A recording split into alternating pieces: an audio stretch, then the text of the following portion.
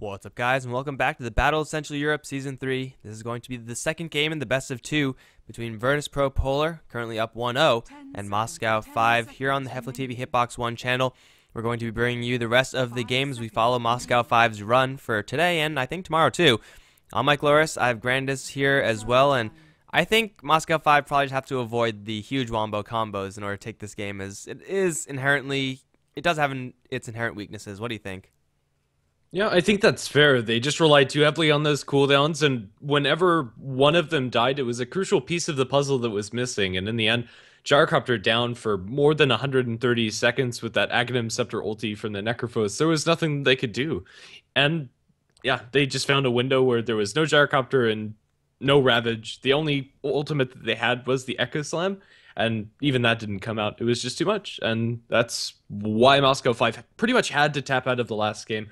So hopefully this game they're going to find something that's more consistent, at least not as tied down by one cycle spells. Yeah, and Virtus.pro, I mean, they kind of had the goal advantage for almost the entire game. There were a couple points in time where it didn't seem like it, but it just all accumulated up at the end. And you had the Scythe from Necrophos, you had a very dangerous Lycanthrope with BKB, and the level 3 Necrobook. Like, it all just seemed to come out all at the same time, and that was just overwhelming for Moscow 5. And as you said, layering their ultimates rather, fairly poorly to deal with that meant that they were constantly without ultimates whenever Virtus.pro were right outside their base, and obviously that's not going to be good times. This game, it is going to be the Ogre Magi banned out this time, but I don't know if Yul's Ogre Magi was accomplishing that much. The Courier Snipes were definitely fantastic, and well, maybe Virtus.pro are going to make that happen with a different hero, but who knows?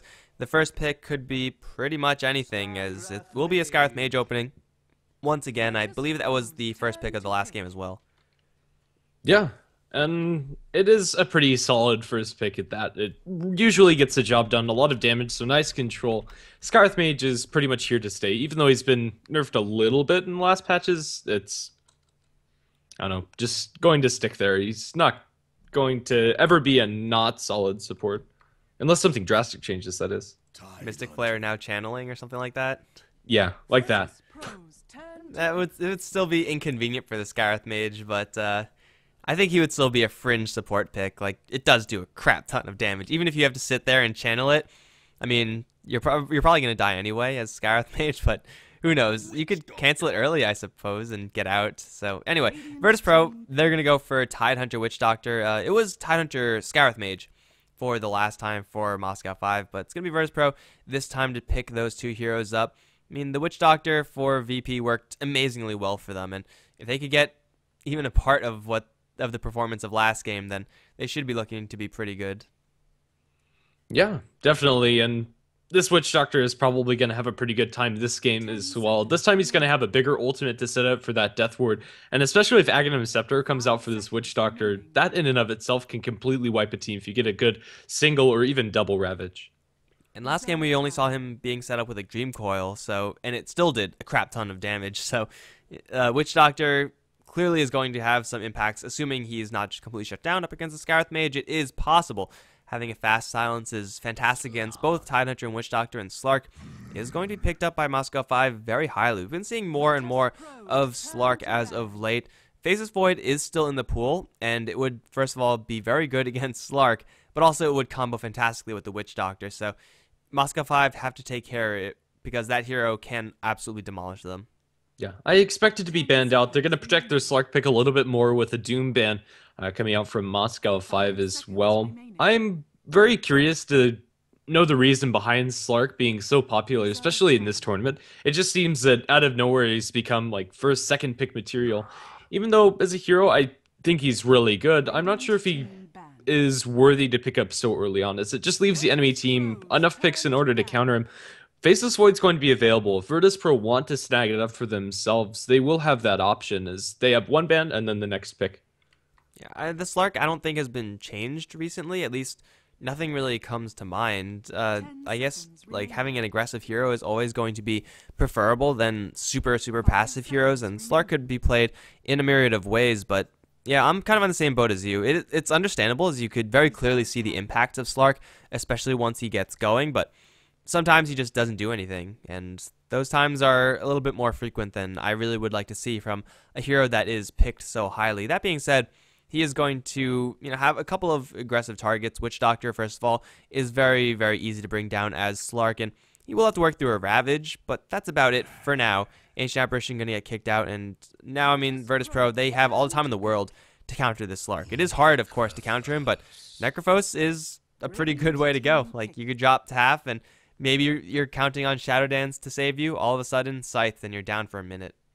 Yeah, it counters the way that Slark wants to be playing, which is getting into the fight, getting his burst damage off, and then escaping on really low HP. And you just can't count on that up against a Necrophos because of that Reaper's Scythe ultimate. And taking out a Slark for that long is incredibly impactful. The Ancient Apparition ban, although it's a solid ban in and of itself, is really good if you want to pick up a Necrophos. Is not being able to heal is crucial for keeping Necrophos alive. If you don't have those Death Pulses or the Sadist heal, you're pretty much just a null hero and really easy to burst down. So Virtus Pro, they're going to be securing themselves a really nice pick, and it's a hero that they seem to be favoring very highly as of late. The AA ban is also going to protect the Witch Doctor as well. Like, Voodoo Restoration is a large amount of sustainability that Virtus Pro are not going to have to worry about losing. Unless, they get silenced and killed before any of those skills can go off. And with 2 silences now on the board for Moscow 5 in the Puck Rift and the Skywrath Mage Seal, Virtus Pro spellcasting is going to be a little bit difficult to actually come out. It's possible for sure, but you really don't want to be going up against silences when you're a Necrophos team, when you're a Tidehunter team. You could just slap a seal on Tidehunter and just ignore him through a fight. So Moscow 5, they have some pretty good answers to what Virtus Pro are packing, and Virtus Pro kind of the same thing. Maybe they're a little bit light on stuns, but this Lich pickup is not going to solve that, but it's going to give them, I guess, a pseudo tool against the Slark and that ice armor, but I don't know, maybe they're just all aboard the Necrophos train this game. I suppose so. I don't know. I'm not a huge fan of this Lich pickup, to be honest. Up against like Elder Titan and heroes that rely on minus armor, I really like the ice armor to help out buffing your team. And it's going to make sure that their safe lane, or whichever lane this Lich is going to gravitate towards, just gets an innate advantage. But I'm not sure if that's worth sacrificing your stunning and killing potential. As with the Witch Doctor alone, he really can't carry that weight. You'd like to have something a little bit more reliable, and maybe something with just a really good playstun might have worked better for the Lich, but Lich is one of those heroes that if you're comfortable with playing it, it's pretty solid anyway. Moscow 5 didn't go ahead and pick up the Jakiro for themselves. It's still not clear whether this is going to be core or support, but either way, it's going to be a lot of damage, especially combined with the Skywrath Mage's Ancient Seal. We haven't seen that many Jakiros in this tournament, so it's refreshing to see him, of course. Liquid Fire versus Virtus Pro is going to be, for the most part, irrelevant, as none of these heroes are really right-click heroes, but, you could always push down their towers, and VP are going to have some ways of defending, but initiating power, not really the strongest for them. I still think Faceless Void is going to be a pretty nice pickup, as you said, to deal with the Puck and Slark, and because their Lich pick has made them very, very stun light, you need a core who could actually crowd control in some way, and it actually does not get any better than a Chronosphere. And when you're expecting to potentially be pushed, initiation is king. They have no ways of initiating right now, Virtus Pro, except for maybe a Blink Ravage, but that's probably not going to come out in time to defend these pushes. So Moscow 5, they kind of took a roundabout way into a potentially aggressive lineup, but they actually got there. I think even if it is a support Jakiro, they will be able to pressure Virtus Pro pretty hard.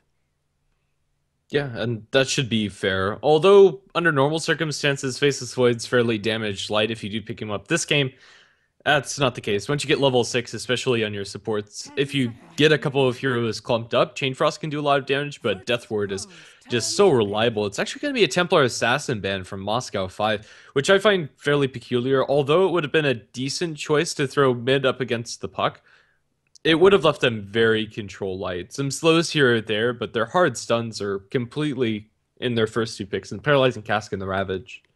I think Moscow 5 could have been more than capable at dealing with a holy crap, that's a Night Stalker. Sure.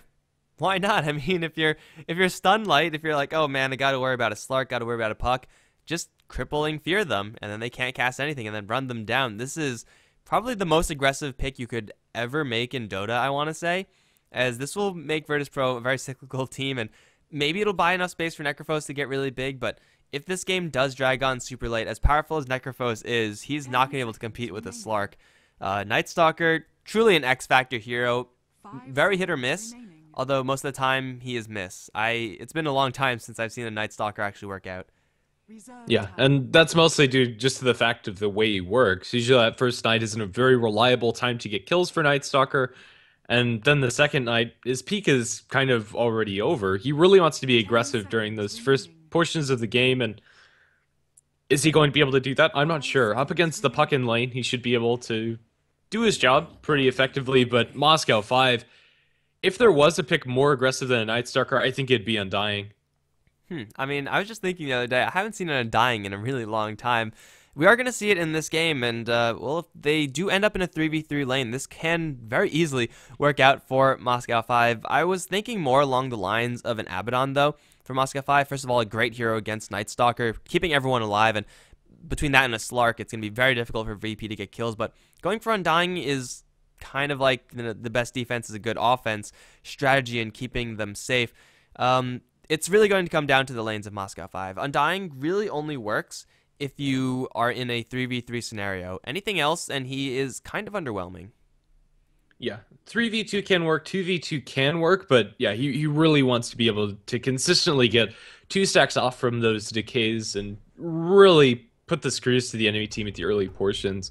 That said, we're going to have to see how these lanes are going to shake down for both teams. As for the players and the heroes that are being played by them, we're going to have Blow Your Brain on that Undying, Unstable on the Jakiro, Vegas on the Puck, Tron on the Safe Lane Farming Slark, and King R on the Scarth Mage. And on the Virtus Pro side, we got Jodam.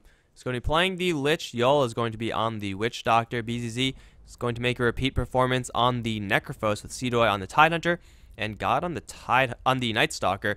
This is looking to be a mid lane Night Stalker, which is probably the most common way you're going to see him in your pubs. Generally, in these higher level games, you want to protect his farm, but up against everyone from Moscow 5, like, there is probably no terrible lane for the Night Stalker. It's not going to be the best for him, but he has a crap ton of armor. He is pretty tanky.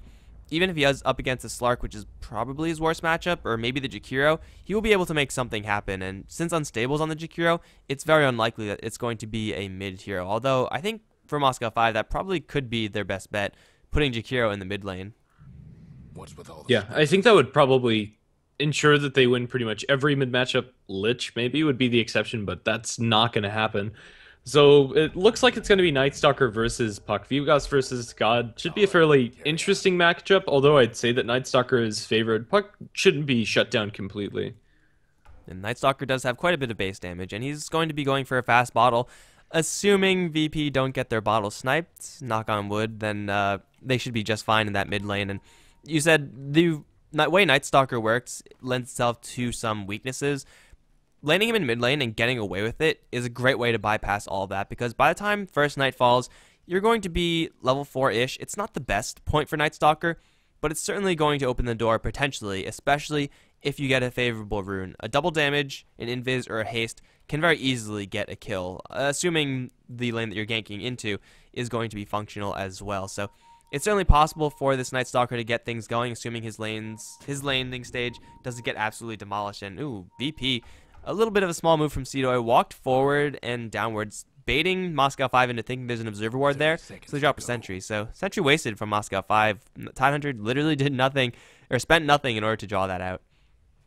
Yeah, he's still holding on to the ward inside his inventory. I assume this is just going to be placed to give them some ward vision down, or some rune vision on the bottom maroon spot. But where that's actually going to be, I have no idea. It looks like he's trying to place it up here, and there we go. Finally finds that angle to drop that observer ward, and well, there you go. It's going to be completely free, as the sentry ward's already gone, and they won't have that available for them. The current laning situation coming out from Moscow 5, it is actually going to be Tron in the mid, playing on the Slark. Vivgas getting safe lane farm with the Scarth Mage, and it's just straight up dual lanes coming out from Moscow 5.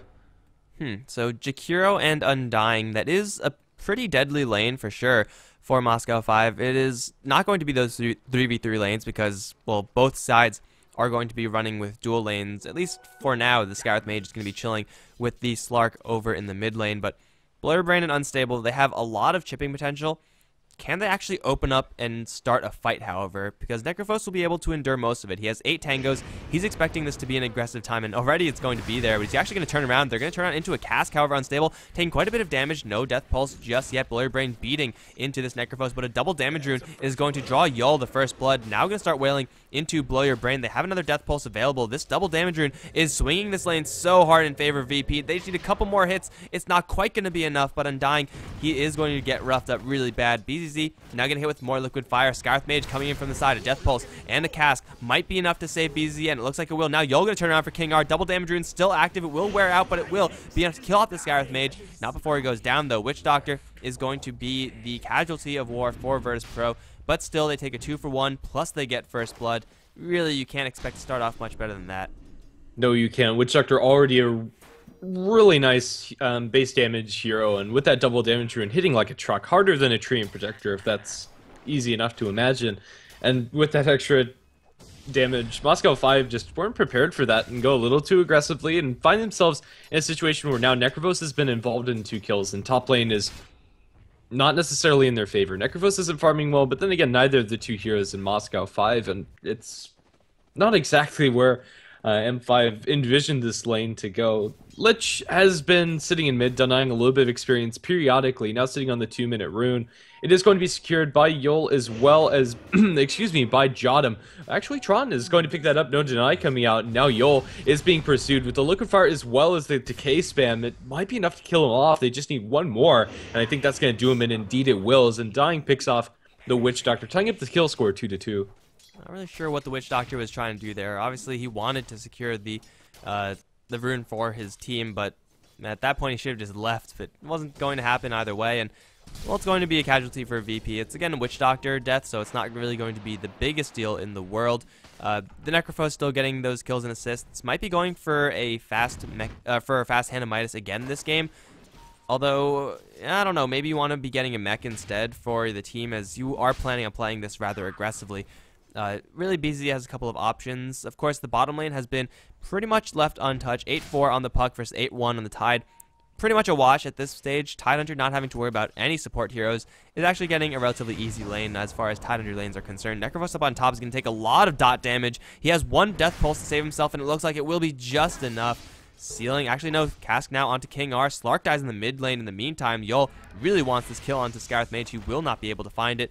BZZ has 1 more pulse available, and he's going to get a little bit of juice from Yul. It looks like everyone's going to survive up on top, but I guess mid lane was just Frost Blast into Void. That does do quite a bit of damage, and Night Stalker already almost at level 5. This is a point where Night Stalker, come the first nighttime, can actually make a lot happen.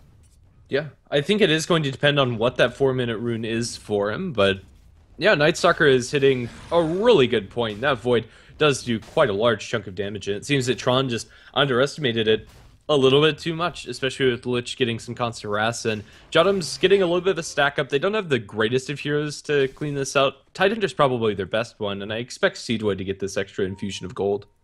Well, the 4-minute rune is going to be haste that Tron is actually going to snag. It's going to mean he's perfectly fine. He's going to try to pick a fight with God because he knows that there is no chance in hell that he is going to be dying here. God pretty fast, so he's not in too much trouble from this Slark, although he's going to try to bait into Jodam. He's going to lay some nukes down onto Tron, but he already salved and bottled. This Slark very, very healthy, even though he's only level 3.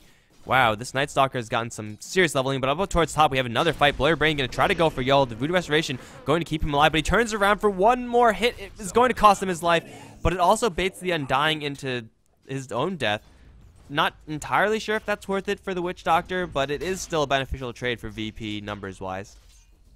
Yeah, especially for the Necrophos. Getting 431 gold from that exchange, it's a little bit more for the Undying, and lucky enough for them, the tower got the last hit, so the killing spree gold wasn't all in the pockets of BZZ.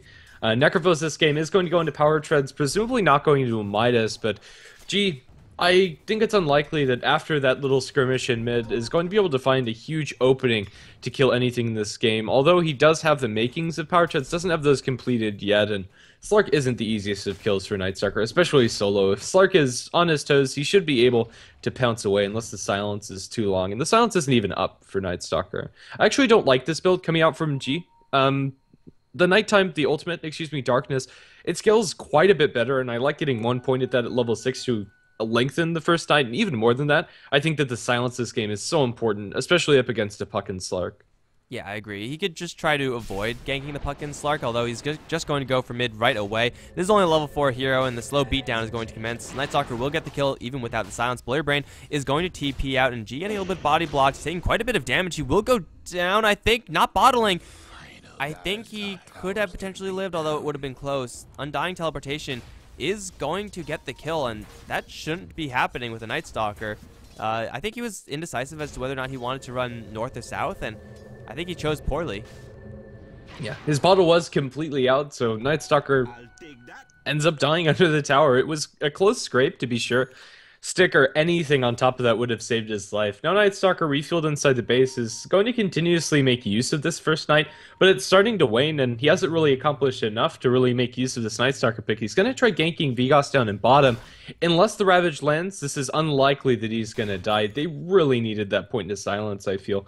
But they might try anyway. Still, it's a decent amount of time that G is using on the map that's not going to accomplish any kills. We are going to see a jump up onto BZZ. Again, the damage is going to be there, although not immediately. He's able to turn for a Scythe and deploy your brain. That's not lethal, but he still ends up getting the kill participation since the tower gets the last hit. Going to be 1-for-1 trade up top, probably favoring Moscow 5, but now the Nightstalker is picking a fight in mid. Dreamcoil down under tier 1 tower. Vigos dropping too much damage into him. The Nightstalker to fall, and that's going to be all she wrote. As Lich can't do anything. And once again, VP losing both their cores in God as well as BZZ. Seen that time and time again in the last game. This time, of course, Witch Doctor is going to be reaping the rewards of the kill and the Undying up towards top, but not really a huge deal there. VP, their first nighttime phase is almost up, and Nightstalker has gotten 1 kill, although he has also died twice. Relatively, it's par for the course, unfortunately, and that par is not too good. He's going to try to go for Tron just before the night ends, but he has to worry about the Scarith Mage coming in. He's getting juked to all hell and back. Tron is going to even turn things around, has a pact. He will get blown up, though. Nightstalker will get the kill this time before he dies again, but that's 2-3-1 on Nightstalker. For the first nighttime phase, you kind of want to have a better time, but realistically, this is as good as it's going to get. Yeah, outside of misplays on the enemy team, I think you're about right. Nightstalker, he wants to play aggressive, but without easy heroes to gank or some supports that can actually help him, and Lich and Witch Doctor really aren't the best, especially at 8 minutes in.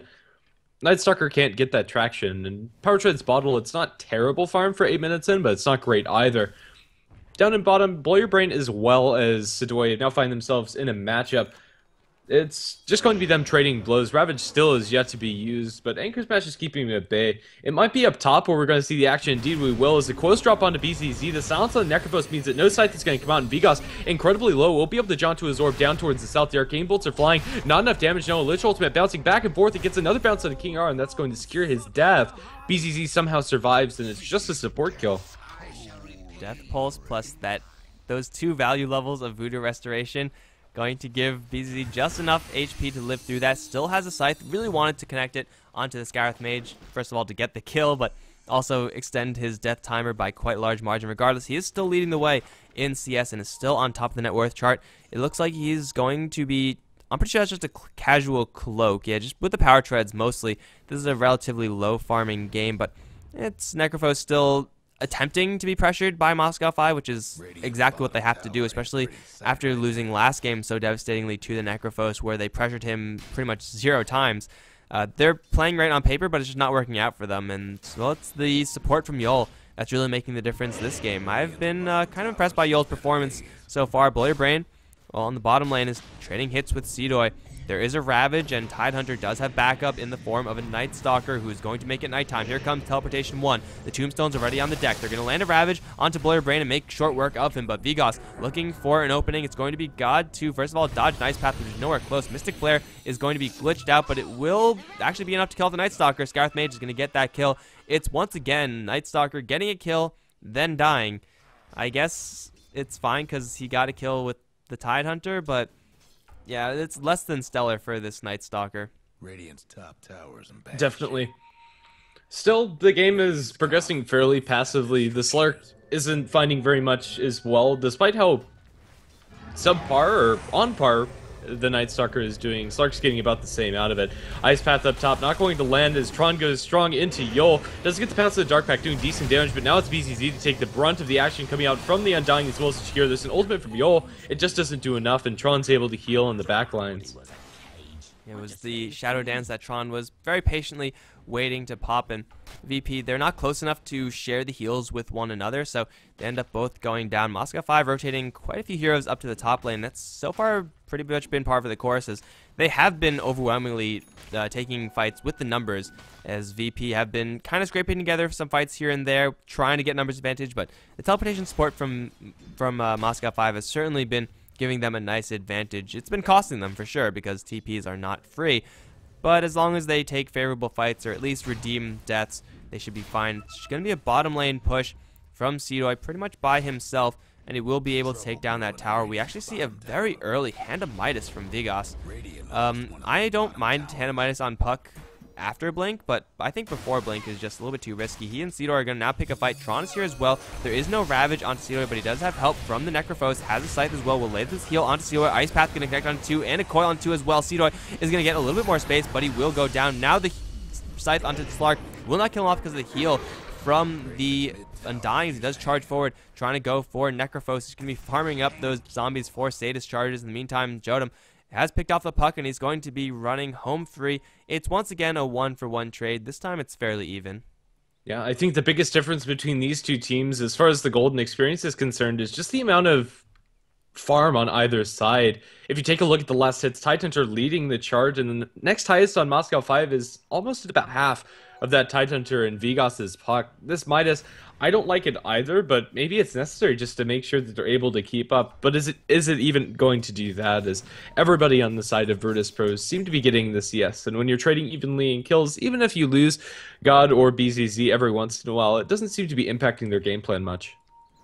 They're still playing it very aggressively down in the bottom lane. We have a Hood completed from the Necrophos, with only Slark providing physical damage, and right now he's not even providing that much of it. I actually really like this pick for Necrophos. He doesn't even have to build it into a pipe, although I'm sure that is going to be his build down the line. He can just sit on this and be safe in the fact that he is incredibly tanky. He gets extra value from the Death Pulse at the very least with this item, so he's going to be pretty tanky and very difficult for Moscow 5 to bring down, but they have been bringing him down. Even though you may have a Hood, the enemy team has a Mystic Flare, and Mystic Flare pretty much trumps everything, so it is second, or not, this is not second nighttime phase, it is artificial nighttime phase. God, I guess he wants to get something going. He's going to teleport down to the bottom lane where he may be running into Unstable and King R, and this is a feeding frenzy for Night Stalker. He will be able to kill off the Scarith Mage. Jakiro is a little bit tougher to kill, but he's going to spot them both out. First the Void into King R. The cast not going to bounce. Actually, it will in fact bounce. King R is going to get beaten down. Scythe onto Unstable. They drop the Mystic Flare onto God, and this time God gets away. The Death Ward still being channeled to blow your brain. He has the Tombstone on the floor. Now into the Flesh Golem form. Is going to get Chain Frosted, which won't bounce a single time, but I think they might have enough regardless with the Heartstopper aura. It's going to be very close. No, he's going to live. Now pounce in from Tron. Going to go straight towards that Lich. Death Pulse heal is going to help him a little bit. It might actually buy him enough time with the Voodoo Restoration coming in. Yes, Jodam's going to live, albeit barely. They're now going to try to chase down for this Slark and Puck at the same exact time. Vigas is going to jaunt himself out of there, and no one else from Moscow 5 is going to die, surprisingly.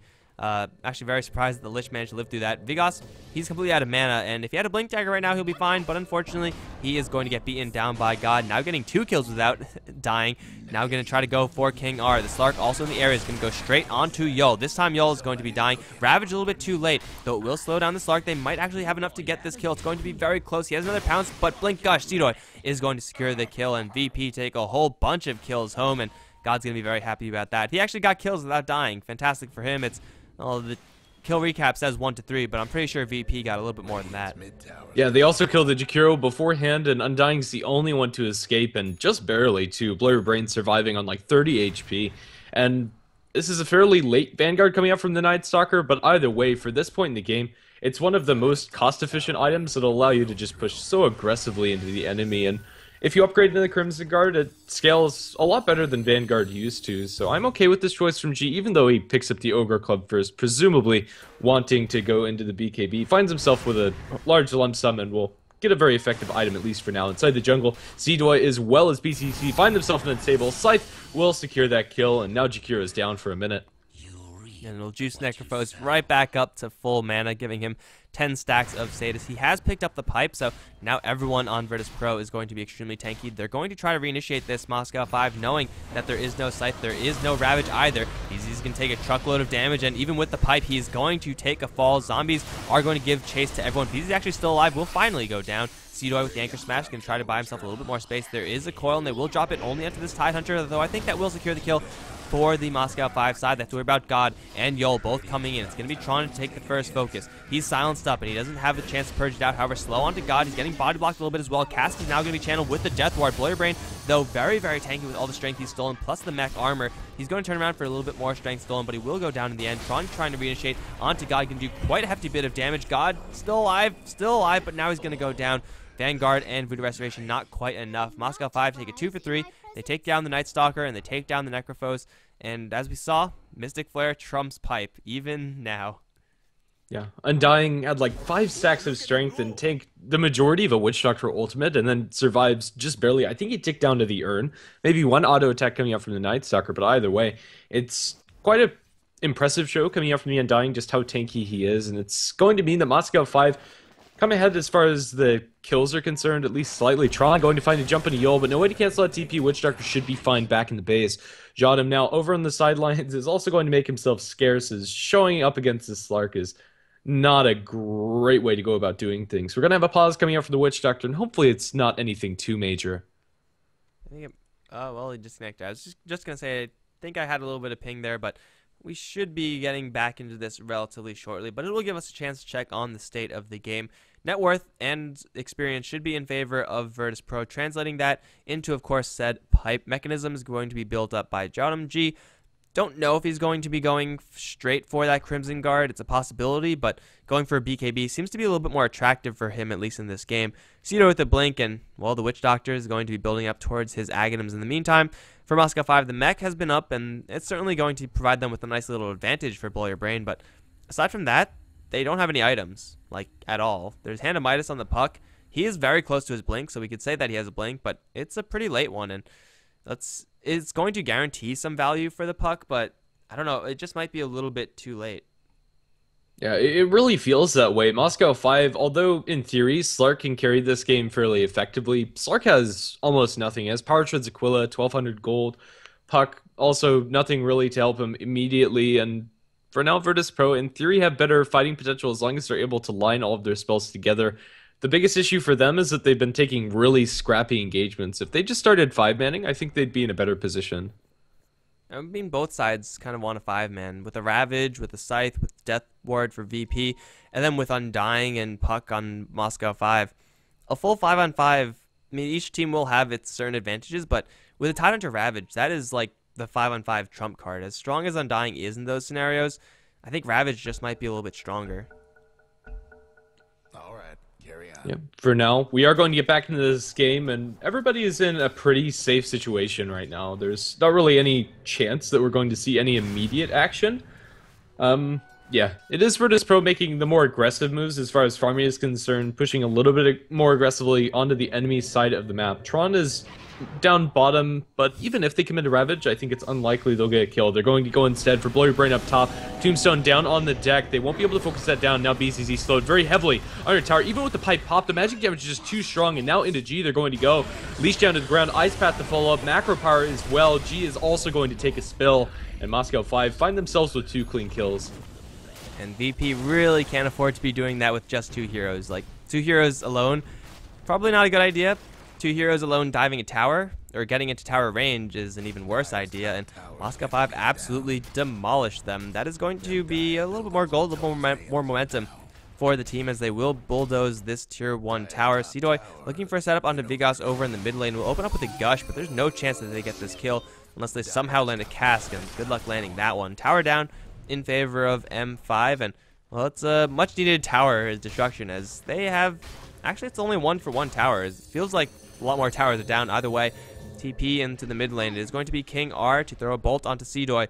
They have no Night Stalker here, but BZZ is in the area with a pipe, and that might give VP enough to take a convincing fight, especially since they have Blink Ravage. That also helps. Yeah, we'll just have to see how this is going to break down. For now, Moscow 5 don't seem interested in taking engagement. The closest one's Jakiro, and he's already pretty far back. We'll drop a macro pyre just at the tip of the range in order to pull the creep aggro off, but this tier 1 tower is still going to fall. Even though there's not any great pushing skills, they'll still be able to tank it up and take that fairly cleanly. Slark is pushing up top, although his pushing power, even with 2 range creeps and a catapult, can't really match that of the Dart team as long as they don't leave him alone for too long. And they're going to rotate up to him right away. Slark does have a TP, though, and he should be just fine. He actually is wielding a Yasha, so a lot of movement speed on the hero. Most likely SNY is going to be picked up soon enough. It's not a terrible item on Slark. I feel like it's, no matter what you get on Slark, you're going to be performing more or less the same. It feels that way.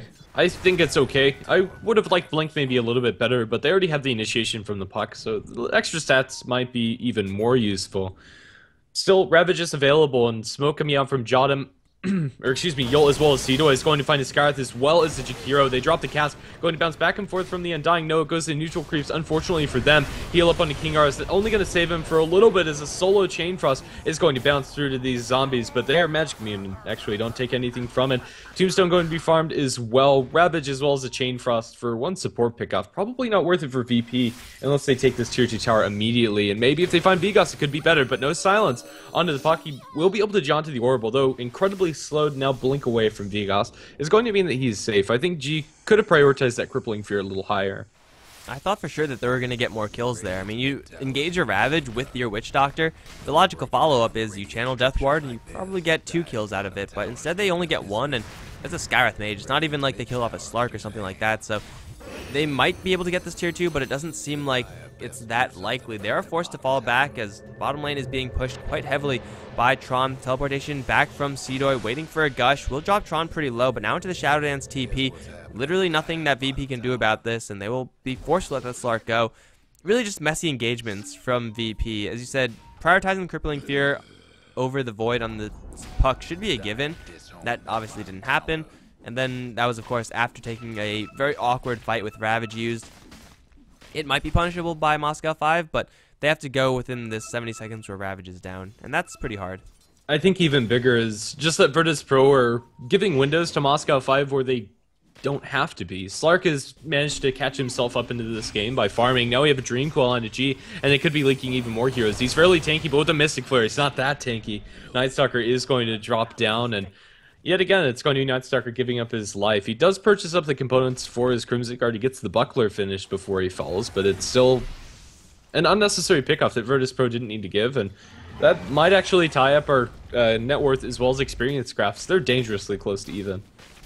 Right, and as this game progresses onwards, I don't know, VP have some pretty decent late game with the Necrophos. Nightstalker, as a late game hero, is kind of underwhelming, honestly. Like, he's tanky, he's disruptive, but he doesn't end up doing that much damage, especially when you go for a Crimson Guard. You're going to be more so utility hero than anything else. BZZ is going straight for an Aghanim Scepter, which is certainly a devastating tool if he could land it on someone, but this is all going up against a Slark. Given Slark doesn't have that much gold, he does have his SNY completed now flying out to him.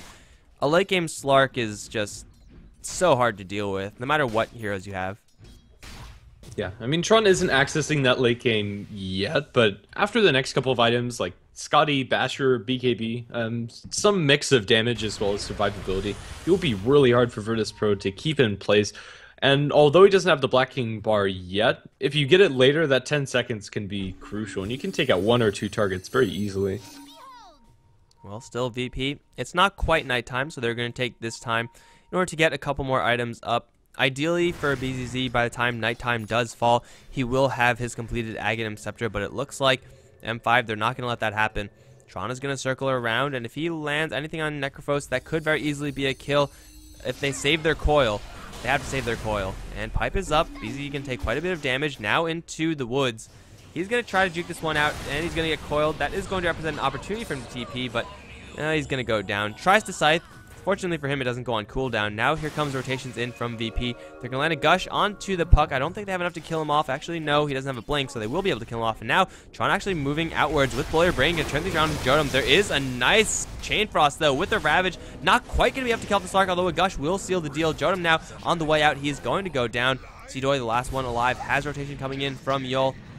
But it looks like Moscow 5 no longer want to give chase. Night Stalker going to pop his ultimate. Coming around from the river. Blow Your Brain will straight TP out. I don't think King R is going to be as lucky. He doesn't even have a TP available for another 12 seconds. He's going to get silenced, and then he's very slowly going to die. Actually, very quickly going to die with the Death Ward. It's going to be a fight that does benefit Virtus Pro in the numbers, but that was also Ravage used and Chain Frost used, so getting anything else is going to be a little bit difficult, although this Tier 1 tower was kind of free to begin with. Yeah, that is going to be one of our last Tier 1 towers remaining in the game. The last one actually is that Tier 1 tower mid on the Dire side. But pushing further than this, I don't think is possible. 9 seconds up till Slark's alive again, and Scarith is going to be soon to follow after. And then Scarith has actually managed to find himself a decent chunk of farm. Now with a finished Atos at 24 minutes in for his support is fairly valiant, especially since he died 6 times. And it's going to be certainly very useful items for everyone, really. Because they don't have really clear late game advantage, a lot of it's going to come down to how many items these heroes have, and it's actually going to be double Atos. One for the Skywrath, one for the Undying, so everyone on VP going to be moving extremely slowly, but I don't really know if this is going to be the end-all for Moscow 5. I think 4 staves might have been a slightly higher priority. Regardless, we do see G invisible, and he's hunting for Pucks. If he opens up with Silence, I think Puck might just be going down right now. There is no opening with Silence, but he will get the Void on him and Silence regardless, and now Puck should be going down. Yeah, that Silence is obnoxiously long at night. 8 seconds for a Puck feels like an eternity, and it is going to end his life. Witch Doctor also picking up a really big ticket item in that Aghanim Scepter, and he might just be that damage potential that they've been missing, especially if they find a good Ravage. Ultimate on the Blow Your Brain, shredding good bits just with a paralyzing cask bouncing once or twice. That's all that Yul needed.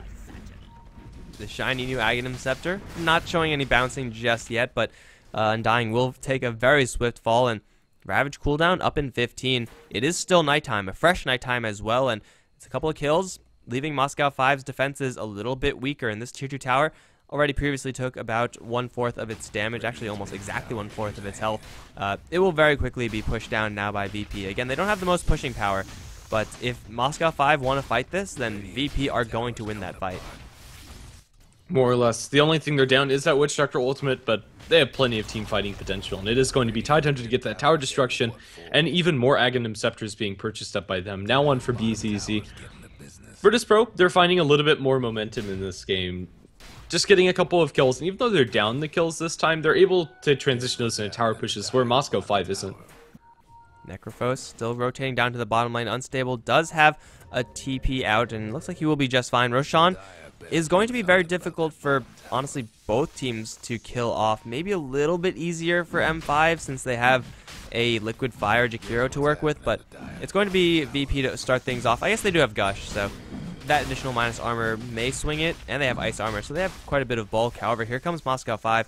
You really never want to be fighting up against an Undying in the Roche Pit. Probably the worst quarters to do so. Jakiro and Puck very similar, so if Moscow 5 actually spot this one out, they can crash this really hard already into the Flesh Golem. Tombstone is going to drop. They have to focus Tombstone down, but instead it's going to be Crimson Guard up, and the Death Ward being channeled from the Roshan Pit is going to be interrupted by Roshan and a Coil. Yul is not going to get that full channel off. Regardless, Chain Frost is still bouncing through. Blow Your Brain is going to go down. G dropping low for VP, but everyone else is going to survive at relatively safe amounts of HP.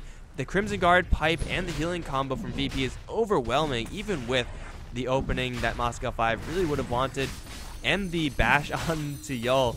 It worked out so well for VP because of those extra items. Yeah, and that's pretty crazy. Just the amount of sustain they're able to put out inside the fight. They also have the mechanism on the Lich, the Death Pulse, the Voodoo Restoration. It's really hard to deal with. The burst damage combo from the Scarith Mage up until this point has been enough to kill off targets instantly, but that's going to start to fade away. Night Stalker's not going to go for the BKB, and instead going to complete a Heaven's Halberd very shortly. Tower Denial in mid's going to come out from Virtus Pro to further deal some economic damage to Moscow 5. I really don't like this pickup of the Heaven's Halberd coming out from Nightstalker, and it's not really going to help him up top as he's getting gone on by the Slark as well as the Jakiro, and he'll be bursted down, losing the Aegis.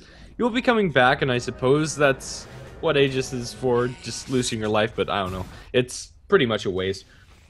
Tron's not going to leave just yet, although I think he will try to TP out once he does have that available. Heaven's Halberd is okay. It's never really bad, but who are you going to disarm? The Slark? Death Pact, or Dark Pact is going to say no to that, so I don't really like this for the Night Stalker. I think either BKB or even just turning that Ogre Club into a straight Aghanim Scepter would have been better. Regardless, what's done is done, and he is going to have that disarm, and he will be very tanky moving forward, but really there's no reason for Moscow 5 to focus this Night Stalker really at all. I mean, he's not doing that much damage, so a little bit of an awkward item situation there from VP, but I think that's going to be fine. G's still getting a decent amount of gold, so maybe he could transition that into more straightforward items a little bit down the line. The more surprising thing for me is that Jakiro only has 1 point Liquid Fire, and I don't think I've seen this, well, not for like several months at the very least, maybe even years. He's going to be on the run from BZZ and Seedoy. He is packing a TP scroll, though. Scythe can interrupt this. Scythe is going to kill him off. Yep, and that's going to be Jakiro down for 72 seconds as BZZ also gets that regeneration to mean that kill didn't cost him very much effective mana at all. Still using Scythe for Jakiro, it's not the best option for them, but it's going to secure the kill, and there's not really much else that they needed to do. And what else would that Scythe be accomplishing if it was just sitting in his sitting unused? And oh my goodness, I can't find my words for the life of me. But for now, it is going to be Virtus Pro to be grouping up a little bit, pushing down bottom as well as down mid. There's no tier 2 towers for them to take in middle lane, but they might be able to swing down towards bottom and take that tower. Pushing high ground at this juncture is pretty difficult without a pickoff, so they might shy away from that, especially with the lack of pushing that they have. And especially since they previously just used their Aegis on pretty much nothing. A Refresher Orb, though, that's an item that helps you push high ground, and I suppose if you could force Moscow 5's hand into a full 5-on-5 team fight, they will have double Ravage, and very shortly they'll have a Scythe as well. Scything off and killing off someone like a Puck or a Slark can very easily open up the base to you. G is going to be focused first and foremost, but they do have a lot of sustain behind him. Level 4 Voodoo Restoration, Vigos going to jump in, prompt the Crimson Guard pop from G, which is probably going to do nothing except for protect himself against the tower for a little bit. But Crimson Guard down, and Moscow 5, they still have to worry about this push, but they're getting pressure up on top lane in the meantime. Yeah, but is that pressure going to be enough? They'll get the tier 2 tower at the very least, but jump into the base, they're going to silence up Unstable. Now for the second time, he's going to die to the side. Jakiro is down, he can't get up. Now G is silenced up, going to be eating the Mystic Flare, but a 4-staff will keep himself safe. BKB purchased by the Slark, and for now Virtus Pro are going to be repelled since they don't have a creep wave, but they can go in again. They have double Ravage up, and they're itching to use it. They don't have a Scythe, which is one of their main killing tools, but the enemy team doesn't have a Jakiro. That's a lot of magic damage. Lot of magic damage down the drain. Vigos going to jump in for a quick silence, but the Death Pulse spam is going to keep everyone on VP rather sustained. They don't really have a great creep wave to work with, as Orbs and Silences from Puck is very good at killing that off, but they're going to prop the fortification from the tower, and now they're thinking about dropping a Mystic Flare into BZZ. Nighttime is going to end, and with that, they can no longer afford to push VP, or at least there's no point in doing so. It looks like they are going to make a clean retreat, however, so really it doesn't cost them that much. They get a lot of damage onto the tower, and they force the fortification. In the next nighttime phase, I'm sure they'll try to go for the Raxes. Yeah, I think that's fair. Right now, let's see if they're going to lose anybody on the retreat. They spot out Yol, and Vigos is going to jaunt to that orb, although it's not the safest places for him to be in, and can't cleanly get that Witch Doctor kill. There is a Ravage committed only at a Tron, but with the Lich ultimate as well as the Death Ward, he's going to be forced to use his ultimate on top of it. There is a gem on the deck, as well as that Shadow Dance being used by Tron. He should be able to make a clean retreat out here, although the buy box coming out from Seedoy, he's now caught in a corner, and the Scythe will do him in. Slark just found himself in a really awkward spot. Ice Path going to be immediately purged off by that Kraken Chill coming out from Seedoy as he continues to pursue, but a dual breath from the Jakiro should end that from Seedoy, and that's going to be it. Even though he does have a Refresher Orb, Tidehunter does never really want to use a Ravage in a situation like that, only connecting onto the Slark, which obviously didn't really do that much, although they did kill him off in the end. The Ravage was not the reason of it. But they did get the Scythe kill on the Slark, and that is really the takeaway for VP. They still have a Ravage. They don't have a Scythe. They're going to dive straight for Blow Your Brain. Gush going to drop him low to start things off. Coil's going to land onto 2, and now a Mystic Flare onto BZZ. This time a Force Staff's not going to save him. Ravage a little bit too late as well, and they're just going to try to go for it, but Yol does not have the Death Ward. Vigos still tanking through all this, and a beautiful Ice Path from Unstable, going to keep Vigos safe for just a little while longer. Seedoy going to get focused down by King R and Unstable, both. Yol with the healing working, it's not going to be quite enough, as Seedoy does not manage to connect with his TP. He's now left behind by the rest of his team. Will Force Staff down to the low ground. That might be his escape if he blinks up to the high ground, and he will. I think the Tidehunter may be home free, but Puck and Slark should be, actually just Puck, is going to give chase, and Seedoy, I don't really know if he has quite enough. He should be able to outmaneuver this Puck and Unstable combination. They take the tier 3 tower, but it's really, really expensive. That flare has been backbreaking so far. Seedoy is going to be caught up on by Vigos. Jonim is here to support with the mech, and they're going to try to turn things around on this Puck. The damage is just enough to kill off the Puck, and Puck bit off way more than he could chew. King R from the side is going to want to land the Mystic Flare onto Jodim, and it looks like he may be able to get this kill, although with just a couple of bolts, it'll do it. Now going to try to straight TP out, nothing to interrupt that. This Skywrath Mage is doing a hell of a lot of damage with all the intelligence he has. Yeah, with the Force Staff, the Intreads, Null Talisman, Atos, he's sitting at about 135 or so, and that's going to be working so well for them. The Arcane Bolts are really starting to add up, and then the Mystic Flare inside the team fights focus down those key targets. His positioning's been pretty darn good. Even though he's died 7 times, it's been enough to keep the high ground held. But for now, everybody on the side of VP, or at least the 3 cores, are above the 3 cores coming out from Moscow 5, and they just seem to be scaling quite a bit better. Slark has gone into BKB after the S and Y, but it's a fairly damage light build coming out from him, and now he's going to be Scythe. It won't instantly kill him off. He's able to get to BKB, try to TP out. He is invised up, and he'll be able to make his escape. That's very close. I mean, I wouldn't expect the Necrophos and Night Stalker to be able to do that, but shit, they got so close to outright just killing that Slark. Scythe is Aghanim, so it is doing that little bit of additional damage as compared to a regular Aghanim or regular Necrophos Scythe, so there is that to consider. But still, that was a lot of burst damage. If Night Stalker had just a little bit more, they could have potentially gotten that kill. Jakiro on the run from Yol. I think Cast's going to be in time. No, Yol is not going to be able to cast that spell, and Jakiro does make a clean escape, but not really going to be a huge deal. I mean, they have this darkness still up. It's going to very quickly wear out. I don't know what time it is really in game. It should be close to nighttime though, or close to real nighttime, if not just regular nighttime. We're about halfway to the next nighttime phase, so a little more farm time for VP. They have the double Ravages up, and maybe if all things go well for them, they'll have a Roshan as well if they want to go for this next push. Yeah, or even a pick off on like the Slark or the Puck. Puck going to be able to blink towards the north and should be able to jump to his orb, potentially keeping himself safe. Although Vigos is now without his loser orb, a long-range paralyzing cask is going to be phase shift dodged, and Vigos is going to survive. Yola is still pursuing for some reason, but there is a Tidehunter on the low ground. Might be able to set this up. Does get an anchor smash. There is another jaunt available. No way to silence out Puck. He doesn't make it up to the high ground, but he's trying for the TP out. No Scythe in time. BZZ mid-animation. He'll be able to make it back to base. I don't even know if the Scythe was going to kill. Well, maybe with the Dagon next time it will be able to kill, but the Puck was rather healthy there. Necrophos would have been right on the edge and unable to get any closer. So VP, they make a clean escape with their Puck, performing a couple of magic tricks to get out of that one, but still it is a concerning moment right now. They're going to pop the Darkness for something, I don't know. I mean, it is a level 3 ultimate, so it does last for a hell of a long time, but it's not actually real nighttime right now, so it will be a momentary lapse of daytime while they are potentially going for Roshan. It is going to be a very short one, as it is going to pop up very shortly, but BZZ is going to be in quite a bit of trouble down on bottom lane. Probably the worst time for him to die, if he is going to die at all. They're going to jump for it. Mystic Flare, no. Yule Scepter, mislayered. Now BZZ is going to be perfectly fine, and the Death Ward is going to be channeled, cutting through everyone like a hot knife through butter. The Slark is going to straight TP out of this, but it's going to be the Jakiro and Undying both to die.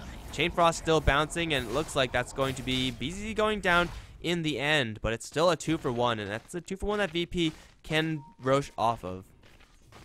Yeah, it's not ideal for them, but they're going to have their Necrophos in 50 seconds. They get yet another tower deny, I believe the third of the game. Necrophos just taking too much damage after that Yule Scepter wore off. I thought that might have saved his life, but just not enough Force Staffs on his team to get him out to safety. They had one, but that was about it. Now into the Roshan, they're going to go with G as well as Sedoy and Yule. It's not the fastest Roshan, but it should be sustainable. especially since Moscow 5 down 2 heroes. Gonna just try to split push the top lane, try to get something or some sort of semblance of pressure while VP are very clearly doing Roshan. There's no way Moscow 5 can contest. Necrophos will be up by the time they need him. And now with the double life, I'm going to assume going to be given to the Night Stalker. The high ground push from VP is looking pretty good. Sidoi still has his double ravage, didn't actually use a single one in that last fight, and they have a double life on the someone? Where's the Aegis? It's being sat upon. Yep. Okay. They're just holding it for BZZ. I mean, if I can't see it, that clearly means an invisible random hero from Moscow 5 can't see it either. So Necrophos now with the double life. And they are going to probably go for a straight push, maybe after cleaning top lane. We'll just have to see. They now have Assault Cuirass on the Night Stalker, going to be buffing up his team's pushing potential as well as his own damage. And some nice survivability up against the Slark. I think it's a really important pickup for this pro. And now let's see where they're going to group. They do have the double Ravage available, and Darkness, it's being spammed pretty liberally by G, and that's going to make sure that nighttime is going to be the majority of the time, which is really annoying for Moscow 5, if for nothing else, for the map vision, and might make them reconsider doing what Unstable is doing up top, but he's completely pushing it out with the macro power even committed in order to clear out the creep wave that much faster. They need to get back to their base, however. 2-3 tower has already been taken previously, and they'll be able to move into these ranged and melee barracks. They're going to focus on the range to start out. This is permanent chip damage, and it might be more than chip. They'll take it down to below half before the glyph even pops. Are Moscow 5 really trying to race this? They're going to lose range Vaxes before they even bring the tower down to half HP. They will bring down the tier 3 in the end, but I don't think this is a race that they can really take. G is going to get Mystic Flare, though, taking quite a bit of damage. Really wish he had an Aegis right now. Scythe onto Vigos will be his doom. And now Puck down. They're going to now go for the melee Raxes over towards top lane, though. Tron, Boiler Brain unstable, going to get the upper hand in that one. It looks like melee Raxes are going to be taken for both sides, so it's one Rax in exchange for half Rax. Boiler Brain going to try to escape, but G's going to chase him down. It's probably the best bet that Moscow 5 could have potentially had, but they're still fighting over towards mid. Tron is going to kill off the Lich, will not be able to pursue BZZ. It's still a nice exchange for Moscow 5, as they probably couldn't have gotten much better. Tron is actually chasing forward for BZZ. If he gets this kill, it could be huge, but Aegis and Blink Dagger, you're not going to catch up to this Necrophos. And VP, it's one set for half a set. Though it is the melee Raxes, they can conceivably go for more once their Tidehunter has a double Ravage again. Yeah, for sure. It's going to be quite a long time before they have both of the Ravages to commit. When you only use one, it's kind of nice to just have that insurance so that you'll know that you'll have it available. But then again, you're still kind of in the same state if you had used it. You don't want to be forcing any issues, because you do want to have both of them at the same time to get that huge, almost 5 seconds, more than 5 seconds of disable on everybody on the enemy team. If you can line up 5-man Ravage. Let's see. Darkness is being used currently, and the vision from Moscow 5 is very limited, but they will jump onto both Sidoi as well as BCZ. Blowing up Sidoi first. BCZ still has his Aegis, and he might be losing it here. Yule Scepter will keep Witch Doctor safe for a little bit longer as they try to focus down this Necrophos' first life, but the channeling from Yule can't be stopped. The BKB is being he's doing too much damage, but now bashed down by Tron. They will be able to get the Witch Doctor out of this fight, and although low, they'll now pursue down BZZ. Aegis is already spent trying to get a kill into Tron beforehand. The Sadist regen's not going to be enough, although he does get the Scythe kill onto the Slark.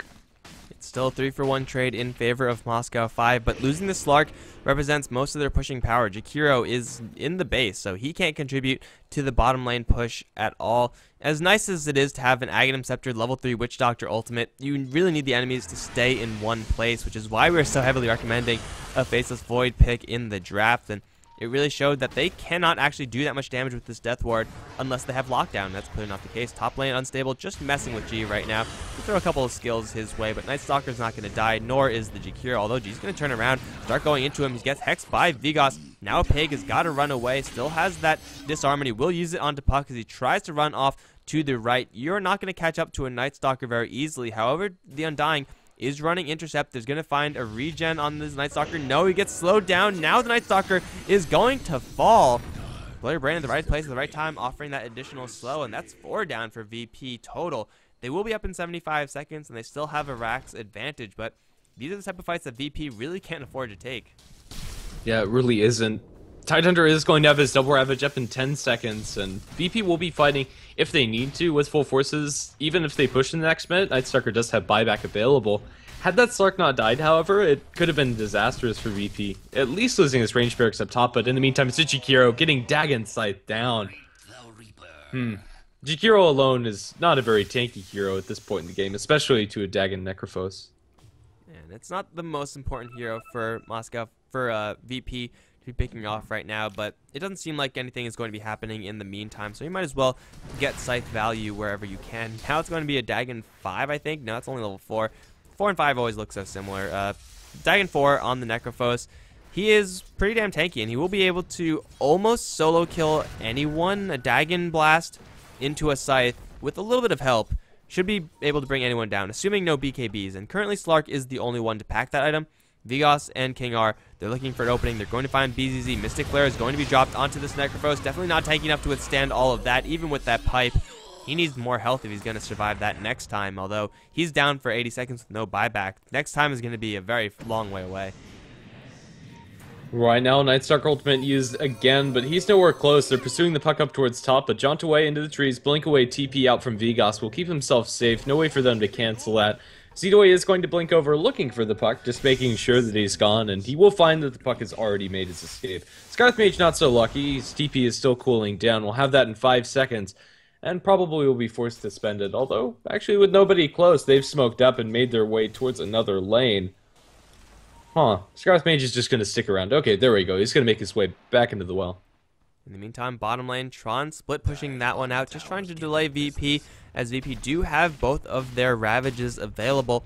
They would, on paper, be looking for a high ground push, but not when their lanes are not really cooperating with them. Roshan not going to be up for another 4-ish minutes. I believe that was the timer that it said, so it's going to be a while before VP can actually pull themselves together, and by the time they are actually all alive with all their ultimates and everything like that, they will, hold on, because King R is going to get jumped, Death Ward, and Chain Frost. My god, Scarth Mage probably doesn't deserve that. He's going to buy himself a little bit more space. Dropping a Mystic Flare into Jodam will actually get a retaliation kill, though Scarth Mage is going to go down in the end. It's certainly a very nice exchange for him. Puck is going to jaunt off to the right. Looks like he will straight TP out and be just fine. It's going to be a 1-for-1 in the end. No Death Ward, no Chain Frost. And still Moscow 5 are keeping the lanes pushed out, so VP, they're running out of nighttime right now, and I don't think this is going to cooperate with them. Yeah, neither do I. Yeah, that Lich dying is going to mean that Scarth Mage finds himself a really favorable trade, spending 2 of some very high-quality ultimates, or high priority, my goodness, in the team fights to get that kill. It's going to mean neither team are really interested in pushing, and we're still at this awkward standoff moment where VP, they're getting some decent farm on all of their cores, but Moscow 5 are no slouches either. Slark, now with the Basher on top of his BKB, Sanjinyasha is starting to hit pretty hard, and he's going to get an Abyssal before too long as well. Nightstalker Darkness is going to mean that for more than 50% of the time we are sitting in darkness, but they are going to get the BKB off on Tron before the Ravage as well as the Reaper Scythe, and that's going to do almost nothing to him. Tron going to eat the Dagon Blast after the BKB wears off, but it actually doesn't matter. Gets his ultimate, runs towards the north, and now BZZ caught inside the Ice Path is going to be in a bit of problems here. Blow Your Brain's going to be able to make it back to base as no Void is available for the Nightstalker. They'll clean up, excuse me, that Tombstone, but that's about it. The Witch Doctor dies down in bottom to Vigos. Man, these trades for VP are just getting worse and worse. Ravage and Scythe hitting squarely onto a BKB to target. It is hard to kill a Slark even without that BKB. Once he does have that item, you have to be so very careful, and VP don't really have many items that could surprise stun him with the exception of a random blinking Scythe, but obviously that's not going to happen when it's the Slark that's running into you, so they need something else if they want to kill off this Slark. They'll have a Scythe up very soon. It's not the highest cooldown skill in the game, but if they keep running these spells into Vigos, or into Tron rather, it's just going to hurt them more and more. And speaking of hurting more and more, G on the bottom lane is going to get Mystic Flare. This Mystic Flare has just been MVP for King R and Moscow 5 in general this entire game. It has been probably doing the most damage out of all their heroes. Probably. Always find some really nice angles to where VP can't actually move, and Nightstalker buys back instantly, wants some revenge. It is time of the night, and he's not going to be able to find anything. It's a little bit of a questionable buyback. It is going to be VP fighting with full force, but Moscow 5 finding a really big gold swing into their favor. Slark, his next item isn't completed yet, sitting on 5,000 gold. He's getting close to the point where he can purchase up that Abyssal as well as that buyback, but in the meantime, Blow Your Brain is getting blown up now with the Scythe to secure that kill, Undying on the deck for 100 seconds, and somehow Scarlet Mage farms himself an Ethereal Blade. Well, I mean, he does have 13 kills and 12 assists, and now a Dagon on Puck, so the Ethereal Blade Dagon combo is real. That will require a little bit of setup from King R. King R can probably kill off anyone with the help of Puck, Puck's Sheep.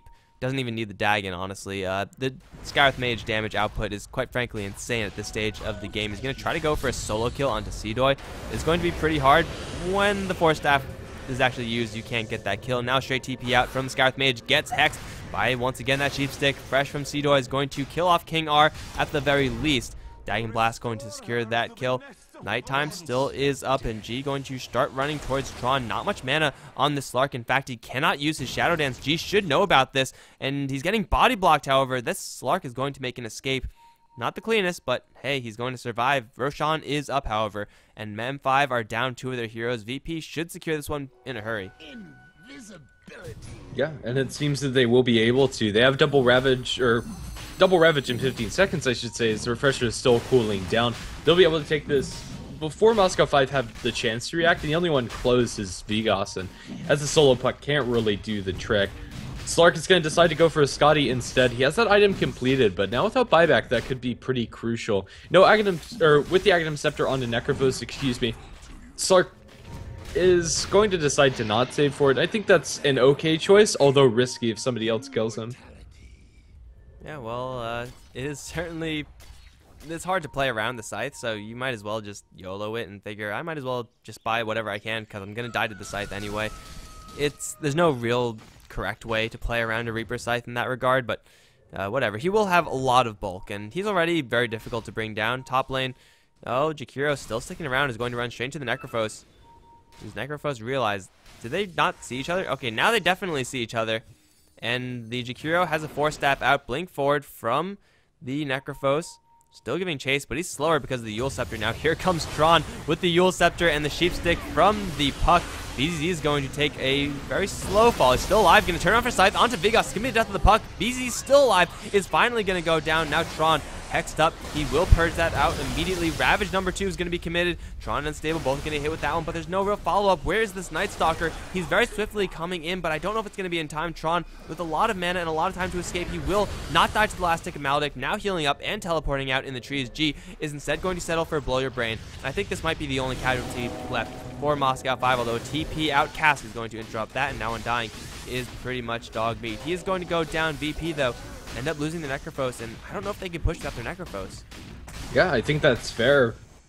It could have been a lot worse for Moscow 5 had Unstable not landed a 4-man Ice Path to stop that push, but the tier 2 tower at the very least should be falling in favor of VP. Even though they can't go for high ground without the Necrophos, pushing tier 2s is fairly easy.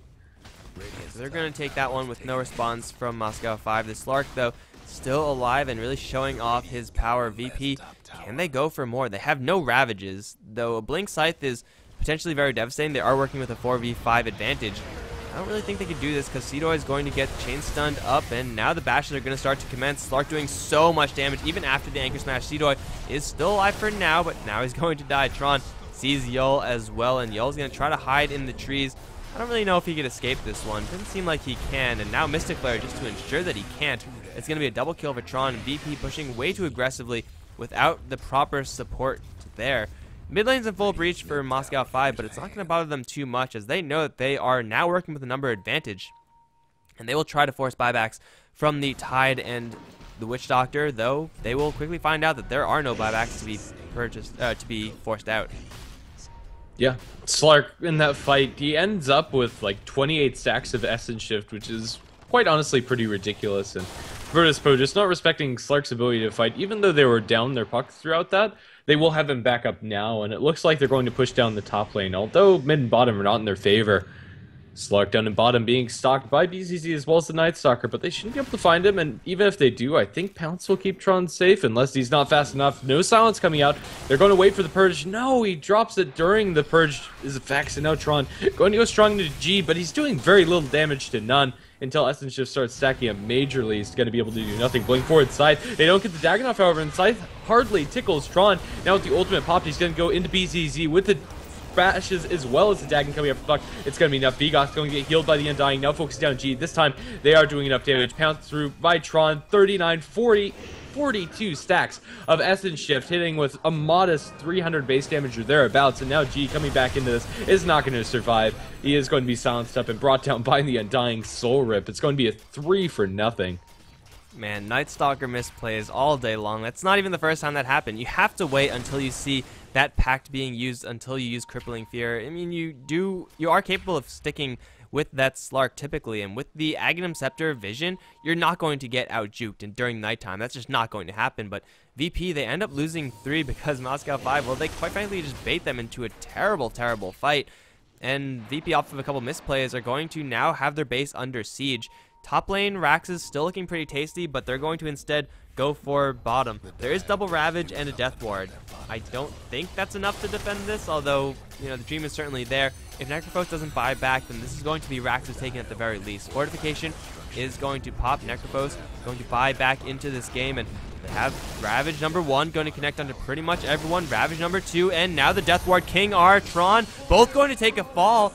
And now Bloody Brain, the only remaining survivor. They're also going to try to chase down Vigos. However, he will actually go down to the Heartstopper aura. The Undying and Jakiro are the only one to survive. And VP, they keep hold of their Raxes. Apparently, double Ravage and Death Ward is quite enough. Yeah, it is. The first Ravage didn't do much but buy time to get VP in position, but that second Ravage with the Death Ward was really good. And now Slark, even though he has the money for it, can't buy back since he did die to that Reaper's Scythe and down for 100 seconds. We now have the full Dagon 5 purchased up by the Necrophos. Blink Dagger now on the Witch Doctor is going to mean that getting in position for that Death Ward is so much easier.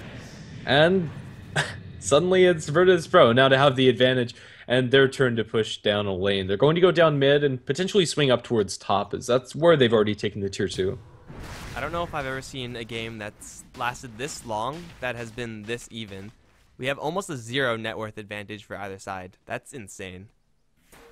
Yeah, I've seen some that are kind of close to this, but right now it's at 55 minutes in, 0 net worth. Almost. It's getting very close. Experience slight advantage towards the Radiant side, but it doesn't matter now that they're going to be losing their second lane of barracks because they just can't contest. It's Jakiro and Undying versus the world, and they probably shouldn't even try. No Ravages, no Death Ward, doesn't matter. They do have Death Ward now, but melee barracks being focused down, they'll be the first to fall, and ranged barracks soon after. They found on the backline Jakiro. He stepped up too close. The Scythe isn't going to do him in, but Evil Scepter is only going to delay the inevitable. Gets the Scythe off before he falls as well, but now Yol channeling the ultimate inside the base, cancelled by his silence, and his insolence is going to be ended. That was cheeky by the Witch Doctor, but I suppose it's space created for the top lane push. Unfortunately, the tier 2 on the bottom lane is still surviving, so going for Megas right now, not quite possible for VP as Vigos does get back into this game. Dagon Blast going to drop the puck fairly low. BZZ, though, has the cheese, and Seedoy, well, they're both going to share the Mystic Flare. Lots of damage onto BZZ. He will cheese and survive, and now Bloody Brain, awkwardly alone amongst a whole lot of VP heroes, is going to be beaten to death. Slark, though, is going to respawn shortly, and top lane is in full breach for VP. They have taken yet another set of Raxes. They have to worry about bottom lane tier 2 before they can take Megas. But overall, it's a nice series of wins for them. Slark, is he powerful enough to actually hold this all back? He needs to just buy out. As nice as having buyback is, it's a reasonable assumption to say that he's not going to have the chance with the Scythe in the field. Yeah, I think they just need any amount of damage or potential to take fights. The Abyssal Blade, I think, is almost completely mandatory. And even if he doesn't go for it, just any big ticket item, because 5,000 gold, although it's nice to have, does nothing inside your inventory. And it looks like he is going to purchase up that Abyssal. And Roshan timer is currently unknown. However, the Night Stalker is in the area, is going to now see Vigos. That Aghanim Scepter, rather late for the Night Stalker, but still providing him some serious value, is going to be spotting out King R as well. He is capable of turning things around and really demolishing the Night Stalker if push comes to shove, but VP, they're going to just very safely take a tier 2. I mean, it's almost dead anyway, so they might as well. And, well, Abyssal Blade from the Slark, this is certainly going to be a useful item for him, but I don't know if it's quite going to be enough. Again, if he drops to half HP with the Scythe, he's just dead, and it's going to be a very short Roshan timer for VP. This is very lucky for them, as if they could just dip into the Roshan pit, kill it off, and then push high ground once again, try to go for Megas with Aegis, or they could just go without it. Full 5-on-5, I guess they have double Ravage Death Ward. You might as well try it. Right now, the Tooth Guitar is going to be the first thing to be focused. Although the creep wave's down and they might reconsider their option and go back to the Roshan pit, I think that's just the safer way to do things, and it looks like that's going to be their choice. Alright, so they don't know, of course, that Roshan is up yet, because, well, it's not, but G has that pseudo map vision hack, well, not anymore. Why does the game always have to prove me wrong as soon as I say something? Roshan is now up, just as daytime breaks, so unfortunately for VP, they will not know about this, although they should be constantly scouting it, especially when you have an illusion rune. No, G, send those illusions the other way. Well, I mean, I'm sure they'll get to it eventually, but nighttime is almost going to fall naturally, and that is pretty scary to think about, that VP have been taking all these fights with artificial nighttime. Yeah, it is, and it's one of the strengths of having that level 16 ult, but it makes Tidestalker a little bit less irrelevant in the late game. They will spot out that Roshan, and now it's only a matter of time till they take it. I doubt Moscow 5 are going to try to contest inside this pit with double Ravage, as well as with reduced vision. It's just so scary. Alright, so Moscow 5, what can they do while this is happening? They're going to try to push out the top lane. They have a tier 2 mid to worry about, and bot lane is really in no condition to be pushing towards the Dire base. So as far as trades in sight, I mean, maybe they push back the top lane enough to force someone from VP to get back there, but now another Aegis on Necrophos, Cheese on the Night Stalker, and already the bottom lane is pretty much in full reach for Moscow 5. They have to send a couple heroes to deal with that. In the meantime, the rest of VP are going to moving over towards the bottom lane, I expect, taking a roundabout route for sure, but they will get there eventually. They're okay with letting their base take a couple of hits because they're just going to look to end the game right away. Boyer Brain is going to get Chainstun to start things off. Hex as well. No sight just yet, but Ravage number 1 is going to be used. Connecting onto 2. Death Ward is also going to be channeled. It will be stunned out by the Tron Abyssal Blade. Ravage number 2 still available. G going to get hit with the Mystic Flare. Still has a Cheese. Ravage number 2 now going to connect onto 4 with the Chain Frost as well. Tron is going to get Scythe. That has got to be a good game. In the meantime, Chain Frost will also kill off the Jakiro in the back end. Scarith made glimpse out of there, but they cannot hold any longer. Moscow 5 have got to tap out. VP take the series 2-0, and oh, maybe one more for the road. King R is going to go down as the last casualty. VP end the game with a full 5-man sweep. And that, guys, is going to end the series between Moscow 5 and Virtus Pro, with Virtus Pro taking it 2-0. We have one more series of the day. It's going to be M5 versus Drac something. Yeah, so that should be interesting. I think there are a different team that I know by a different name, but we will, it's Album Sheet, I think. I think it's Coast. Oh, Coast. Yes, that's correct. It's Coast. Album Sheet already played, so pretty much Moscow 5 versus Coast should be a good one. Thanks for tuning in, guys. Be sure to stay tuned for that next series. Other than that, hope you enjoyed it, and be sure to follow us everywhere you can. Twitter.com, Facebook.com/HeflaTV is where you're going to find us. YouTube.com/HeflaMoke is where the VODs will be. I'm Mike Loris. I've been joined by Grandis, and, well, we'll be moving on to the third and final series of the day in just a little while, guys. Stay tuned.